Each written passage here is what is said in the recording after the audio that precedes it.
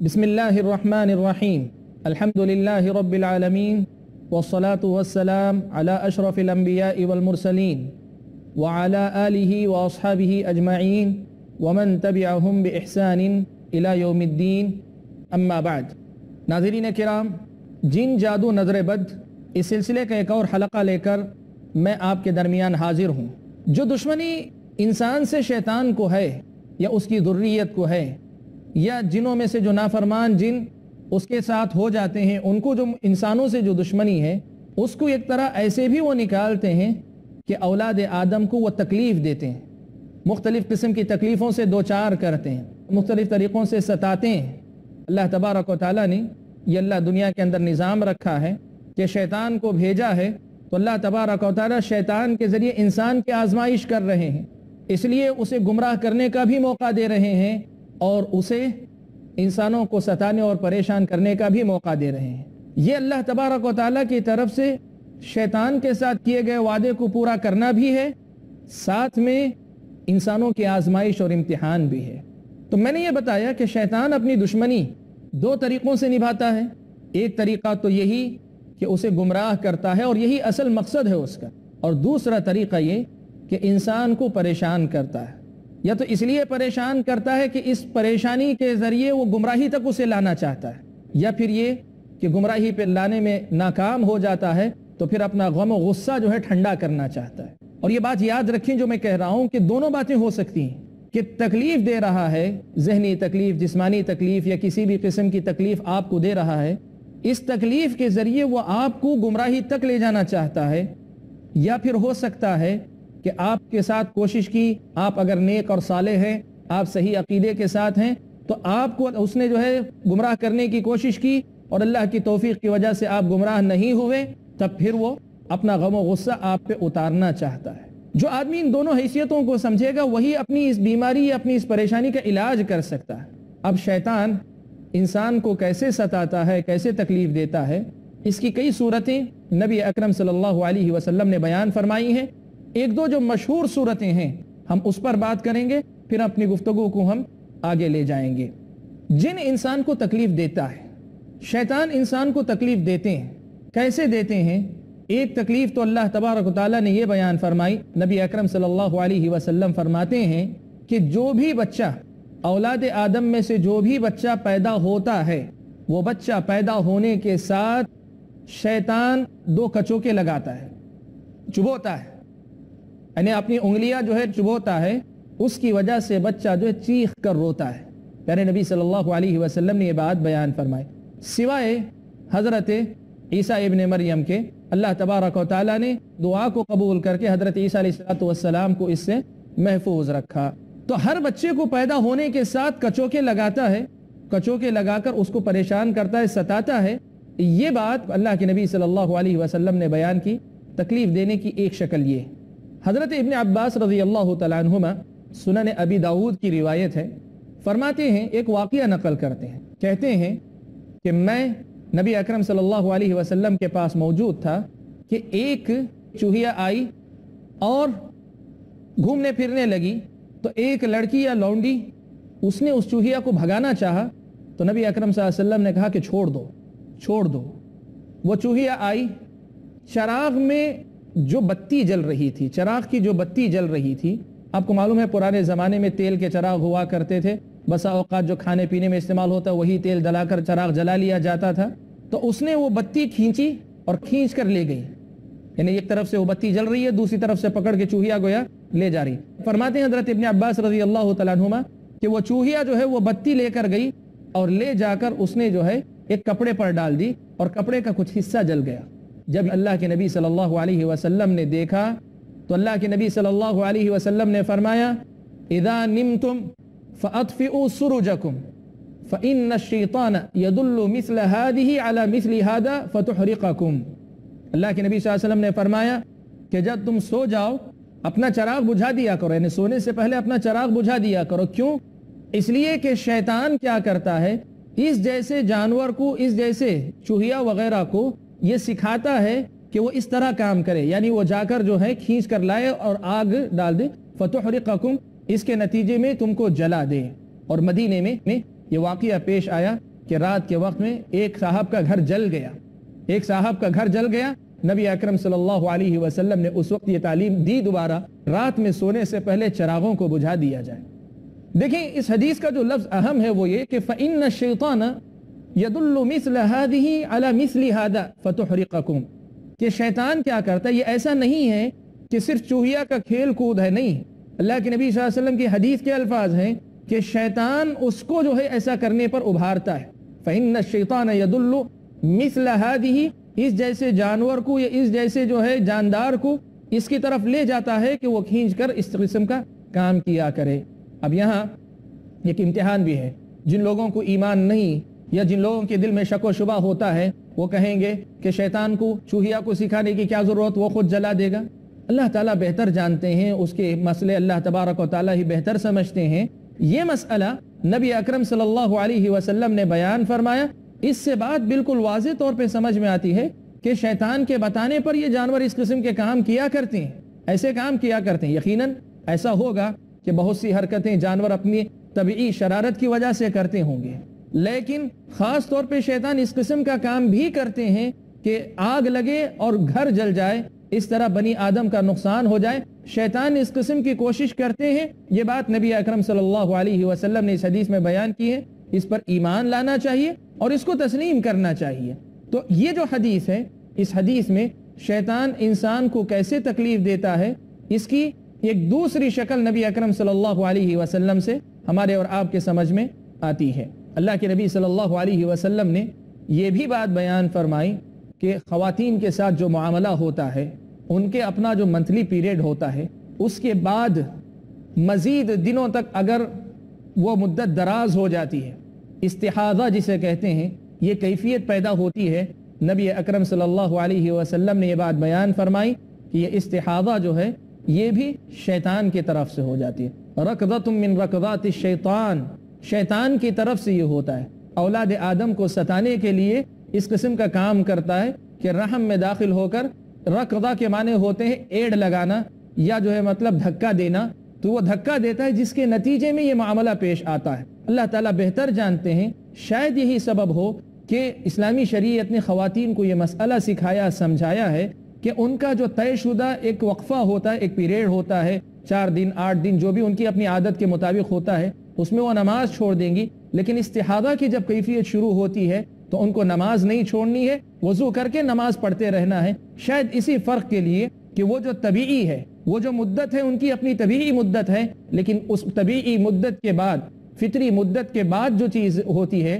یہ معاملہ شیطان کی طرف سے ہوتا ہے. اسی لیے اس میں نماز چھوڑنے سے اللہ کے نبی صلی اللہ علیہ وسلم نے منع کیا، نماز پڑھنے کا حکم دیا ہے. تو یہ ایک اور مثال ہے کہ شیطان یا جن یا جو ہیں ابلیس اور اس کی ذریت انسانوں کو کیسے کیسے تکلیفیں دیتی ہیں. کتاب و سنت کی تعلیمات سے یہ مسئلہ بھی واضح ہوتا ہے کہ شیطان انسانوں کو جو تکلیف دیتا ہے، اس کے تکلیف دینے کا ایک طریقہ یہ بھی ہے کہ وہ خواب میں آتا ہے اور خواب دکھلاتا ہے، غلط خواب دکھلاتا ہے. چاہے خواب ڈراؤنے آئے یا خواب میں جو ہے وہ خود آئے یا کسی ڈراؤنی چیز کو دکھائے یا ایسی کوئی بھی بات دکھائے جس کی وجہ سے انسان جو ہے پریشان ہوتا ہو، انسان تکلیف محسوس کرتا ہو، انسان حرج محسوس کرتا ہو. یہ بات اللہ کے نبی صلی اللہ علیہ وسلم نے بیان فرمائی کہ ایسے جو خواب ہوتے ہیں یہ خواب شیطان کی طرف سے ہوتے ہیں. نبی اکرم صلی اللہ علیہ وسلم سے حضرت ابو قتادہ رضی اللہ تعالیٰ عنہ روایت فرماتے ہیں، صحیح بخاری و مسلم کی روایت ہے کہ نبی اکرم صلی اللہ علیہ وسلم نے فرمایا کہ الرؤیا من اللہ والحلم من الشیطان. کہا اچھا خواب اگر نظر آتا ہے تو وہ اللہ تبارک و تعالیٰ کی طرف سے ہے، اور اگر برا خواب نظر آتا ہے اور برے خواب کے اندر آدمی کا وہ خواب بھی داخل ہے جس میں آدمی کو احتلام وغیرہ ہوتا ہے، تو کہا یہ شیطان کی طرف سے ہے، یہ شیطان کی طرف سے. اچھا خواب اللہ تبارک و تعالیٰ کی طرف سے ہے اور برا خواب جو ہوتا ہے وہ شیطان کی طرف سے ہے. یہ بات صحیح بخاری و مسلم کی روایت میں حضرت ابو قتادہ رضی اللہ تعالیٰ عنہ نے روایت فرمائی. نبی اکرم صلی اللہ علیہ وسلم سے ایک دوسری روایت صحیح مسلم کے اندر مروی ہے. حضرت ابو ہریرہ رضی اللہ تعالیٰ عنہ روایت فرماتے ہیں کہ نبی اکرم صلی اللہ علیہ وسلم نے فرمایا کہ الرؤیا ثلاثہ، خواب 3 قسم کے ہوتے ہیں. خوابوں کی 3 قسمیں ہیں. اللہ کے نبی صلی اللہ علیہ وسلم نے کہا کہ ایک قسم تو خوابوں کی وہ ہے جو اللہ تبارک و تعالیٰ کی طرف سے بشارت اور خوشخبری ہے، یعنی آدمی کوئی بھی اچھی چیز دیکھتا ہے، کوئی بھی اچھی بات دیکھتا ہے خواب کے اندر، جس کے دیکھنے کے بعد اسے خوشی ملتی ہے اور اسے نیکی میں ترقی کی طرف ترغیب ملتی ہے۔ کوئی بھی اچھا خواب اگر نظر آتا ہے تو اچھا خواب جو ہے یہ اللہ تبارک و تعالیٰ کی طرف سے خوشخبری ہوتا ہے کہ تم نیکی پر ہو، نیکی پر اور آگے بڑھنے کی کوشش کرو، تمہاری اس نیکی کو اللہ تبارک و تعالیٰ وقت سے پہلے تمہیں ترغیب دلا کر بتا رہے ہیں۔ آپ جانتے ہیں اسی سلسلے میں نبی اکرم صلی اللہ علیہ وسلم کے دیدار کی بھی بات آئے گی، یعنی اگر کوئی آدمی پیارے نبی صلی اللہ علیہ وسلم کو خواب میں دیکھتا ہے اور اسی شکل میں دیکھتا ہے جو شکل پیارے نبی صلی اللہ علیہ وسلم کی تھی، خط و خال وہی تھے، رنگ روپ وہی تھا، ناک نقشہ وہی تھا، بالوں کی کیفیت اور رنگت وہی تھی، ساری چیزیں وہی تھیں، تو واقعی معنوں میں اس نے نبی اکرم صلی اللہ علیہ وسلم ہی کو دیکھا ہے۔ تو یہ پہلی قسم ہے جس کے بارے میں اللہ کے نبی صلی اللہ علیہ وسلم نے فرمایا کہ اللہ تبارک و تعالیٰ کی طرف سے بشارت ہے، اور بشارت کے باب میں سے ایک باب یہ بھی ہے کہ نبی اکرم صلی اللہ علیہ وسلم کا دیدار کسی انسان کو نصیب ہو جائے۔ ہم یہاں ایک چھوٹا سا بریک لیتے ہیں، بریک کے بعد واپس لوٹتے ہیں۔ السلام علیکم ورحمۃ اللہ وبرکاتہ۔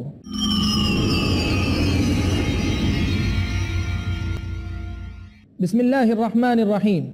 ناظرین کرام، بریک کے بعد ہم لوگ واپس لوٹ رہے ہیں۔ تیسری قسم اللہ کے نبی صلی اللہ علیہ وسلم نے بیان فرمائی کہ خواب کی تیسری قسم وہ باتیں ہوتی ہیں جو انسان کا دماغ اسے جو ہے دکھاتا ہے۔ آپ جانتے ہیں انسان کے دماغ کو تقسیم کیا جاتا ہے، کہتے ہیں شعور، تحت الشعور اور لا شعور۔ تحت الشعور کا مطلب یہ ہوتا ہے کچھ باتیں انسان کے دماغ میں جا کر بیٹھ جاتی ہیں، کوئی ایسی مناسبت کوئی بات آتی ہے تو وہ بات نکل کے باہر آتی ہے، عام طور پہ آدمی کے ذہن میں ہوتی نہیں ہے، لیکن آدمی کی کوئی مناسبت ایسی بنتی ہے تو وہ بات واپس آتی ہے، یہ تحت الشعور کہتے ہیں۔ ایسا ہوتا ہے کہ انسان دن بھر جو کام کرتا ہے یا ان دنوں جن حالات سے گزر رہا ہوتا ہے یا سونے سے پہلے جس قسم کی باتوں کو سوچ کر سوتا ہے یا اسی قسم کی کوئی بات ہوتی ہے، کوئی مناسبت آ جاتی ہے، تو اس کے نتیجے میں ہوتا یہ ہے کہ دن میں جو کرتا رہا تھا وہی بات خواب میں اسے دکھائی دیتی ہے، جو چیز اس نے سوچی تھی سونے سے پہلے وہی بات کسی واقعے کی شکل میں اسے نظر آتی ہے۔ یہاں ایک بہت اہم مسئلے کی طرف میں اشارہ کرنا چاہوں گا، وہ یہ کہ خواب کے مسئلے میں بھی بعض اوقات لوگوں کو شک و شبہ ہوتا ہے کہ اس میں اللہ کی طرف سے، شیطان کی طرف سے، یہ کہاں کا خامخواہ کا مسئلہ ہے، یہ تو بس انسان کا دماغ ہے جو اس کو دکھاتا ہے۔ یاد رکھیں پیارے نبی صلی اللہ علیہ وسلم نے تینوں باتیں بیان فرمائیں۔ بعض خواب اللہ کی طرف سے ہوتے ہیں جو خوشخبری ہوتے ہیں، بعض خواب شیطان کی طرف سے ہوتے ہیں جو اس کی طرف سے دی جانے والی تکلیف ہوتی ہے، اور تیسری جو قسم ہے وہ انسان کے روزمرہ کے معاملات کا اثر اس پر ہوتا ہے، وہی اسی کے نتیجے میں کچھ باتیں، کچھ چیزیں، کچھ واقعات، کچھ حادثات اسے دکھائی دیتے ہیں۔ ان میں سے جو درمیانی قسم ہے وہ ہیں برے خواب جو شیطان کی طرف سے دکھائے جاتے ہیں۔ اللہ کے نبی صلی اللہ علیہ وسلم کی اس حدیث میں، صحیح مسلم کی اس روایت میں واضح الفاظ میں موجود ہیں، شیطان انسان کو تکلیف پہنچانا چاہتا ہے، ستانا چاہتا ہے۔ اب اگر کسی انسان کو خواب اگر نظر آتے ہیں ایسے تو انسان کیا کرے؟ تو تین قسم کے خواب اللہ کے نبی صلی اللہ علیہ وسلم نے جو بیان کیے، ان میں سے جو درمیانی قسم کا جو خواب ہے اس خواب سے متعلق ہم ذرا جو ہے معلومات لیتے ہیں۔ یہ خواب شیطان کی طرف سے انسان کو تکلیف دینا ہوتا ہے، اس کا مقصد شیطان کی طرف سے انسان کو ستانا ہوتا ہے، انسان کو پریشان کرنا ہوتا ہے۔ ہم انشاءاللہ جن کی جو تکلیفات ہیں، ان تکلیفوں میں سے جن تکلیفوں سے بچنا انسان کے لیے ممکن ہے، جیسے بعد میں کچھ تکلیفیں آ رہی، ان کے علاج کا تذکرہ آگے سنیں گے، لیکن خواب کے ذریعے جو تکلیف انسان کو دی جاتی ہے، اس تکلیف سے بچنے کا علاج کیا ہے، اس تکلیف سے بچنے کا طریقہ کیا ہے، اس سلسلے میں پیارے نبی صلی اللہ علیہ وسلم کی دی ہوئی کچھ تعلیمات آپ کے سامنے رکھتے ہیں۔ صحیح مسلم کے اندر متعدد روایات کے اندر اللہ کے نبی صلی اللہ علیہ وسلم نے تقریباً 6 یا 7 طریقے بتائے ہیں کہ جن کے ذریعے آدمی اس برے خواب کے اثر سے بچ سکتا ہے۔ برے خواب جو نظر آتے ہیں ان کے اثر سے آدمی اپنے آپ کو بچا سکتا ہے۔ شیطان خواب جو دکھاتا ہے، خواب میں جو بات دیکھ کر تکلیف ہوتی وہ تو ہو چکی، جو خواب دیکھ لیا وہ تو ہو چکی تکلیف، لیکن خواب دیکھنے کے بعد جو ایک ڈر ہوتا ہے کہ جو بری بات میں نے دیکھی، جو غلط بات میں نے دیکھی، اور جو بات مجھے لگ رہی ہے کہ میرے ساتھ کچھ غلط ہونے والا ہے، اس شر سے بچنے کا طریقہ کیا ہے؟ نبی اکرم صلی اللہ علیہ وسلم نے کئی طریقے بتائے۔ ایک تعلیم نبی اکرم صلی اللہ علیہ وسلم نے یہ دی، اللہ کے نبی صلی اللہ علیہ وسلم نے فرمایا لینفث عن یسارہ ثلاثہ، اللہ کے نبی نے فرمایا لینفث عن یسارہ ثلاثہ، کیا کہ اپنے بائیں طرف جو ہے مطلب تھوک دے، اور تھوکنے سے مراد نفث کا لفظ استعمال ہوا ہے۔ دو لفظ اللہ کے نبی صلی اللہ علیہ وسلم سے وارد ہیں، ایک لینفث عن یسارہ ثلاثہ، اور دوسرا ایک اور روایت میں لفظ آیا، صحیح مسلم ہی کی روایتیں ہیں دونوں کی دونوں، لیبصق عن یسارہ ثلاثا حین یہب من نومہ، جب اپنی نیند سے بیدار ہو تو اپنے بائیں طرف تھوک دے۔ بصاق کہتے ہیں اچھا خاصا تھوک اگلنا، اور نفث کہتے ہیں ایسی پھونک مارنا جس میں ہلکے سے تھوک کے چھینٹے ہوں، اب یہ دو روایتیں ہیں نبی اکرم صلی اللہ علیہ وسلم سے، یا تو ان دونوں کا مفہوم ایک ہی ہے کہ آدمی یا تو تھوکے یا جو ہے ایسی پھونک مارے جس میں ہلکا سا تھوک ہو، یا پھر ہو سکتا ہے کہ یہ دونوں کیفیتیں مطلوب ہیں کہ آدمی کبھی اس کیفیت پہ عمل کر لے، کبھی اس کیفیت پر عمل کر لے۔ تو یہ دو کیفیتیں اگر ہوں گی تو دو ہو جائیں گے ذریعے ان کے شر سے بچنے کے۔ اللہ کے نبی صلی اللہ علیہ وسلم نے فرمایا جو آدمی ایسا کر لے گا، خواب جو برا نظر آتا ہے یہ اسے نقصان نہیں پہنچائے گا، نبی اکرم صلی اللہ علیہ وسلم نے یہ بات بیان فرمائی۔ برے خواب کے اثر سے اپنے آپ کو بچانے کا دوسرا طریقہ یا تیسرا طریقہ یہ ہے، اللہ کے نبی صلی اللہ علیہ وسلم نے فرمایا وَلْيَتَعَوَّذْ بِاللَّهِ مِنْ شَرِّهَا، آپ اس برے خواب کے شر سے اللہ تعالیٰ کی پناہ مانگے، اس برے خواب کے شر سے اللہ تبارک و تعالیٰ کی پناہ مانگے کہ میں اس کے شر سے، جو بات میں نے دیکھی اس کے شر سے اللہ کی پناہ میں آتا ہوں، برے خواب کے شر سے اللہ تعالیٰ کی پناہ میں چلے جائیں۔ یہ دوسرا طریقہ، یہ تیسرا طریقہ ہے، اور ہم تسلیم کر کے چلتے ہیں کہ یہ دوسرا طریقہ ہے، اس معنی میں کہ تھوکنا یا ہلکے سے تھوک کے ساتھ پھونک مارنا دونوں ایک ہیں، تو یہ دوسرا طریقہ ہو جائے گا کہ آدمی اللہ تبارک و تعالیٰ سے اس کے شر سے پناہ طلب کرے کہ اللہ تبارک و تعالیٰ میں اس خواب کے شر سے تیری پناہ میں آتا ہوں، یہ دوسرا طریقہ ہے۔ تیسرا طریقہ نبی اکرم صلی اللہ علیہ وسلم سے یہ مروی ہے، صحیح مسلم ہی کی روایت ہے یہ بھی، کہ وَلْيَتَحَوَّلْ عَنْ جَنْبِهِ، جس پہلو پر لیٹا ہوا تھا خواب دیکھتے ہوئے، اگر برا خواب اگر دیکھا ہے تو اللہ کے نبی نے فرمایا کہ وہ پہلو بدل کر لیٹ جائے، دائیں پہلو لیٹا تھا بائیں پہلو لیٹ جائے، بائیں پہلو پر لیٹا تھا تو دائیں پہلو کی طرف پلٹ جائے، تو پہلو بدل لے اپنا، جس رخ پہ لیٹا تھا اس رخ کو چھوڑ کر دوسرے رخ پر چلا جائے۔ یہ اللہ کے نبی صلی اللہ علیہ وسلم نے تیسری بات بیان فرمائی، تیسرا ادب بتایا کہ جس کے ذریعے انسان اپنے آپ کو اس کے شر سے بچا سکتا ہے۔ چوتھی بات نبی اکرم صلی اللہ علیہ وسلم نے یہ بیان فرمائی کہ آدمی شیطان کے شر سے پناہ مانگے۔ ابھی ہم لوگ سن کر آئے ہیں کہ خواب کے شر سے پناہ مانگے، اور یہ جو بات کہی جا رہی ہے چوتھی بات وہ یہ، خواب کے شر سے پناہ مانگنے کے ساتھ ساتھ اللہ تبارک و تعالیٰ کے پناہ مانگے، شیطان سے بھی، شیطان کے شر سے پناہ مانگے، یعنی اعوذ باللہ من الشیطان الرجیم کہیں، یہ چوتھا طریقہ ہے۔ پانچویں بات نبی اکرم صلی اللہ علیہ وسلم نے یہ بیان فرمائی، کہا فَلْيَقُمْ فَلْيُصَلِّ، آدمی اگر برا خواب دیکھتا ہے تو اٹھ کر نماز پڑھے، 2 رکعت 4 رکعت تعداد نہیں بتائی گئی ہے، جتنی اللہ تبارک و تعالیٰ توفیق دیتے ہیں اٹھ کر نماز پڑھ لیں۔ اللہ کے نبی صلی اللہ علیہ وسلم نے کہا کہ اٹھ کر وہ آدمی نماز پڑھ لے۔ یہ پانچواں طریقہ اللہ کے نبی صلی اللہ علیہ وسلم نے بیان فرمایا کہ کسی برے خواب کے دیکھنے کے بعد اس کے شر سے اپنے آپ کو بچانا چاہتے ہو تو اٹھ کر نماز پڑھ لو، وہ تمہیں نقصان نہیں پہنچائے گا۔ اور چھٹا اور آخری طریقہ جو صحیح مسلم میں مروی ہے، منقول ہے نبی اکرم صلی اللہ علیہ وسلم سے، اور ہمارے اور آپ کے معاشرے کے اعتبار سے بہت اہم ہے، وہ یہ اللہ کے نبی نے فرمایا وَلَا يُخْبِرْ بِهَا أَحَدًا، اس برے خواب کو کسی اور کو نہ سنائے، جو برا خواب دیکھا ہے وہ کسی کو نہ سنائے، یعنی اس کا مطلب یہ ہوا برا خواب آدمی دیکھتا ہے کسی کو نہ سنائے کا مطلب یہ ہوا اس کی تعبیر جاننے کی فکر میں بھی نہ پڑے، اس کی تعبیر کیا ہو سکتی ہے، پتہ نہیں کیا بات ہے اس کے اندر، برے خواب کی تعبیر دیکھنے کے پیچھے نہ پڑے بلکہ کسی کو نہ سنائے۔ نبی اکرم صلی اللہ علیہ وسلم نے یہی بات بیان فرمائی۔ اس کی تائید میں صحیح مسلم ہی میں یہ واقعہ مذکور ہے، اللہ کے نبی صلی اللہ علیہ وسلم کا یہ معاملہ تھا کہ نماز فجر کے بعد صحابہ میں سے کوئی خواب دیکھا ہوتا، اپنے اچھے خواب ہوتے تو لا کر بیان کرتے، اور اللہ کے نبی صلی اللہ علیہ وسلم ان کی تعبیر بیان کیا کرتے۔ ایک بدو آیا، اس بدو نے آ کر نبی اکرم صلی اللہ علیہ وسلم سے کہا کہ اللہ کے نبی، میں یہ خواب دیکھ رہا ہوں